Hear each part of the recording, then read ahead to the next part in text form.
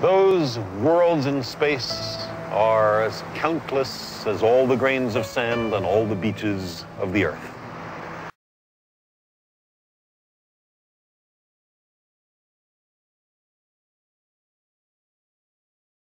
A few years ago, a study by Australian astronomers came up with an estimate of 76 sextillion stars in the known universe. This is about 10 times as many stars as grains of sand on all the world's beaches and deserts. Much more than even Carl Sagan's estimate. And that is only the stars our Hubble Space Telescope can actually see. The astronomers admitted that the number could actually be much bigger. Dr. Frank Drake, Professor Emeritus of Astronomy and Astrophysics at the University of California, Santa Cruz, devised an equation to estimate the number of extraterrestrial civilizations in our galaxy. There have been a number of criticisms regarding the equation's effectiveness, since most of the terms in the equation are largely based on assumptions, and therefore subject to wide variation. Carl Sagan used and quoted the formula often.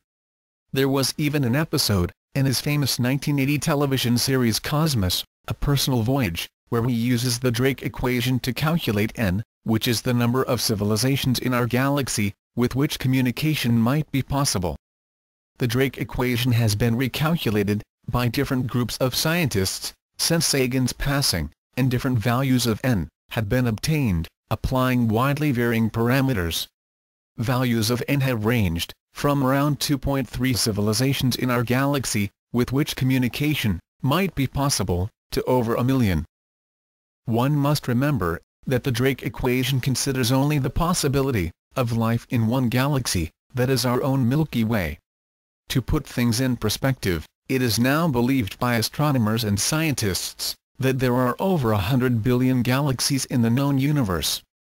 Our own galaxy, the Milky Way, is generally thought to be a larger than average galaxy. Even if we take a very conservative figure of one technologically advanced civilization per galaxy, it still becomes a mind-boggling figure of over 100 billion technologically advanced civilizations in the known universe.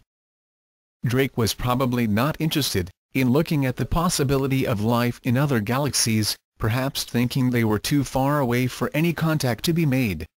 The mistake he and other scientists make is in unconsciously assuming that a technologically advanced civilization must rely on radio astronomy and rocket propulsion for communication and space travel. With the current scientific awareness that suggests points in the universe separated by millions of light-years apart can be linked instantaneously by means of wormholes or dimensional portals, this constraint enforced by distance no longer holds. That is, a sufficiently advanced civilization would have transcended the limitations enforced by radio communication or rocket propulsion, and would have mastered the science of portal creation by bending space to their advantage. Thus the Drake equation must consider the universe as a whole, instead of just our galaxy. Of course, civilizations advanced to such levels may not number 100 billion in our universe, since that figure is for those civilizations who have reached our level of advancement. But they should at least be in the hundreds if not thousands. Which brings us to the most important question: if there must be such a high number of advanced civilizations, why is there such an apparent lack of evidence? This is known as the Fermi Paradox, since it was Enrico Fermi, the brilliant Italian physicist and Nobel laureate, who first asked that question. To answer this question, we must first examine whether there is truly such a lack of evidence. Granted, an alien spaceship has not yet landed on the White House lawns, and no alien has been reported to have asked a human that stereotypical question, "Take me to your leader." But there have been innumerable UFO sightings from all over the world from people of all walks of life. Such sightings have been reported from medieval times, and continuing to present day.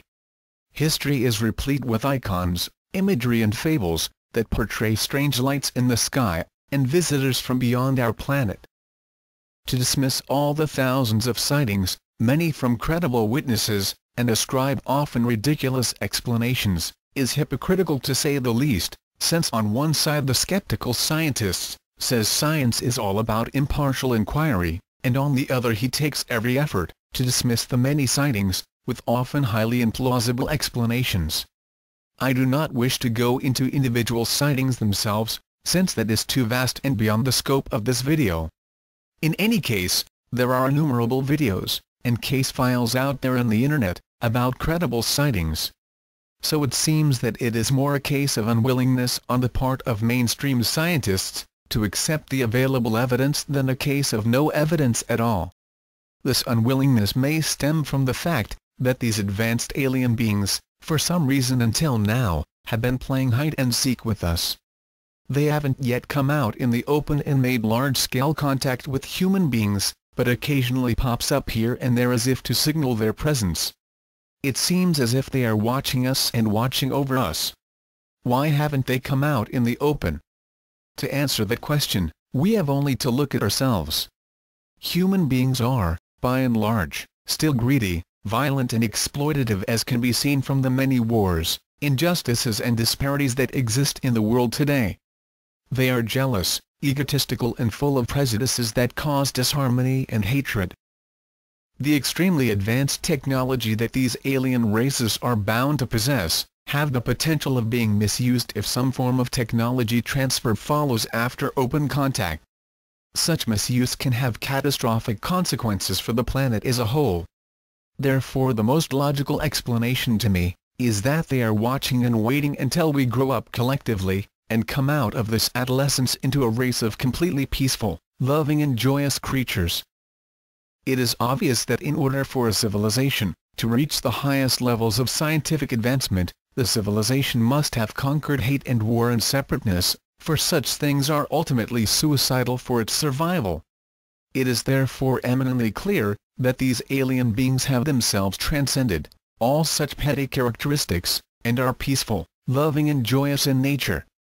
The very fact that in spite of the countless sightings, there has not been a single record of any violent engagement is proof of their peacefulness. In some ways, I feel they, in spite of their advanced technology, are actually scared of us, due to our violent nature and unpredictability. Only the pure spirituality, that is rooted in the realization that there is essentially no separation whatsoever between individuals that make up the human race, can lead it to this joyous existence. It is fashionable among scientists to think spirituality and science as mutually incompatible. Actually, spirituality and science have the same goals and are essentially the same. Only the language they speak are different. While both essentially seek to understand man and the cosmos that wraps around him, spirituality does so using the language of intuition, while science does so using that of perception. Where science discriminates and categorizes, spirituality unifies and integrates. Thus only through spirituality will we understand that all forms of separation are an illusion. By realizing this, we conquer our own discriminating egos. We collectively become one. Thus all separating emotions such as hate and greed and jealousy and violence lose their very meaning. This is when we ascend. This is ascension. Once this happens, we will be at a level to receive the gifts of our galactic brothers, who have been patiently watching over us for millennia. The gifts that make technology and money redundant. The gifts we realize we always had,